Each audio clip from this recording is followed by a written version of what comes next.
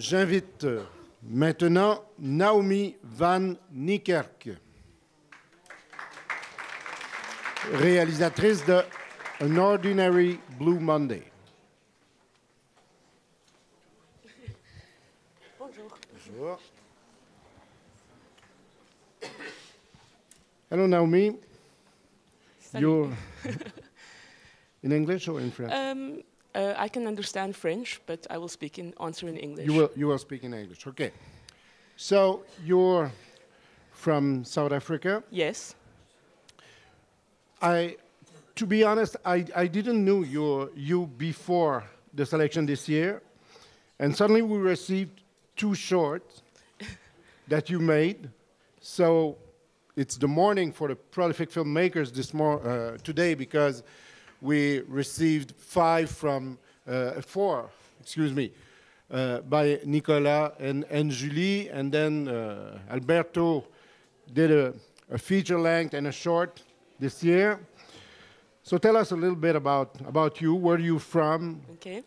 At this moment, I'm living in Johannesburg, but I received my training in France à l'École supérieure nationale de la marionnette à Charleville-Mézières, dans le nord de la France, de 2008 jusqu'au 2011. Après, je suis retournée en Afrique du Sud. You were supposed to speak in English. Oh, yes, sorry. It is difficult because sometimes French comes easier. Is it okay if I speak in French? Ah, oui. Oui. Et donc, je suis retournée en Afrique du Sud, mais j'aimais toujours dessiner, parce que quand je suis arrivée en France, je ne pouvais pas parler français, et donc j'ai appris, I connected with the world with drawing. So then, le film d'animation, c'est aussi un travail marionnettique. Et donc, du coup, dans mon atelier, je commençais à faire les films d'animation. Et un lundi matin ordinaire, that was my first film that I made. And I really enjoy it. So now I'm making a lot of films. Probably because you're South African. When I looked at your film, I immediately think about William Kentridge.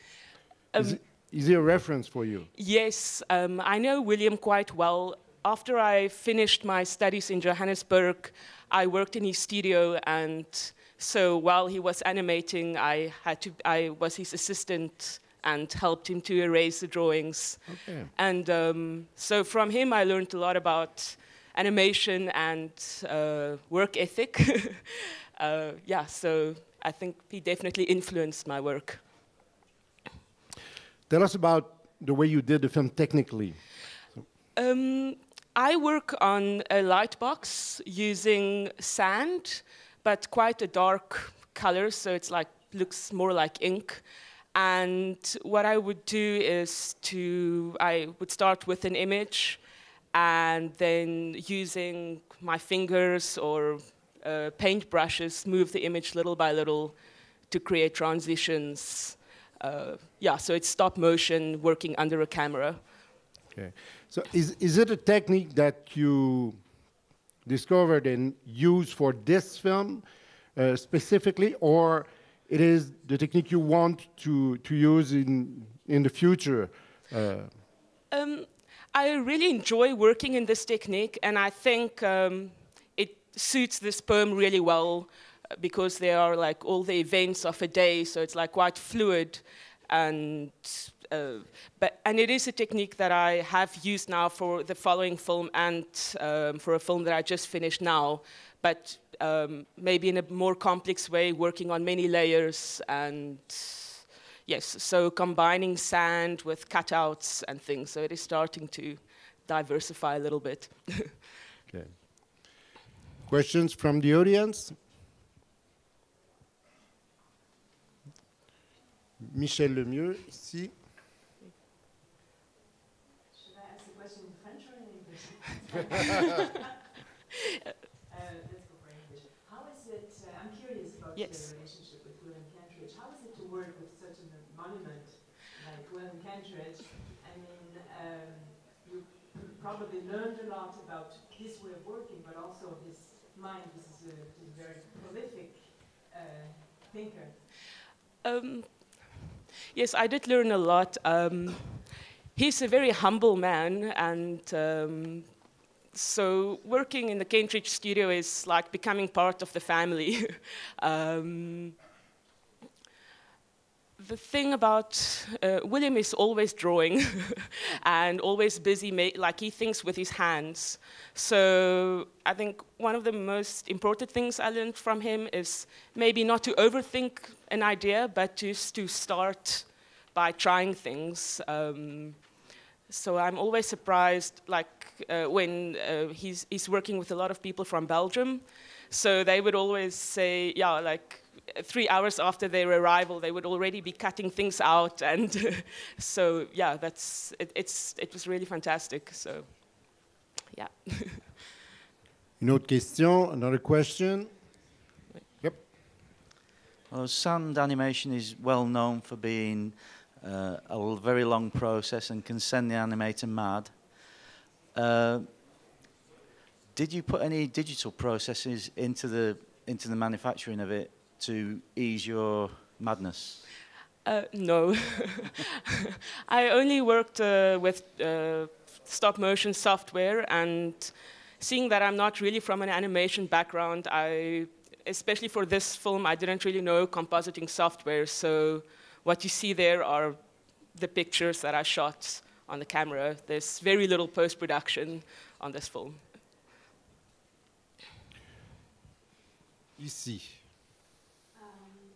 We talked a lot about the technique, but when the film was finished, I would have liked to see it another time because I didn't understand all that, and I was wondering if it was about an anecdote. Sorry, my English is No. poor. What was the thing that made you want to make that film? Is there a story? A real story? Yes, so this film is based on a poem written by Ronelda Kamfer, a poet about my age. And it basically tells the story of a girl growing up in a ghetto, like a neighborhood with a lot of violence and things. And it tells her journey going to school, and then she basically witnesses all these things, but it's so part of everyday life. And then, you know, in the end, it's basically she's just summing up what happened today. You know, there's a dead body in the street and a mother crying. And so, yeah, it's a story about violence in the everyday life. And I have a lot of compassion and empathy for the story, so that's why I wanted to make the film. How did you discover this poem? I read it a couple of years ago when her book came out, and it really touched me. My sister was working as a medical doctor in that same area and my sister told me, it's like, you have to read this because this is really, you know, the truth. And it just touched me. But then, like, about a year later, there was a South African project called Filmverse, and that's a collection where the Afrikaans Cultural Society Artikafie commissioned 12 different animators to each do an animation for a poem. And this poem was like one of the poems that we could choose. So that's when I knew, okay, I have to do this. So, yeah. Another question? Thank you very much. Thank you. Naomi. Merci beaucoup. Merci.